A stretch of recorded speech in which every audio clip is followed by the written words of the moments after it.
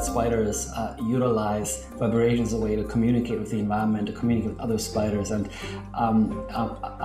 some other work that has stimulated this actually was that we have recorded these vibrations from spiders and used artificial intelligence to learn these vibrational patterns and associate them with certain actions, basically learning the spider's language.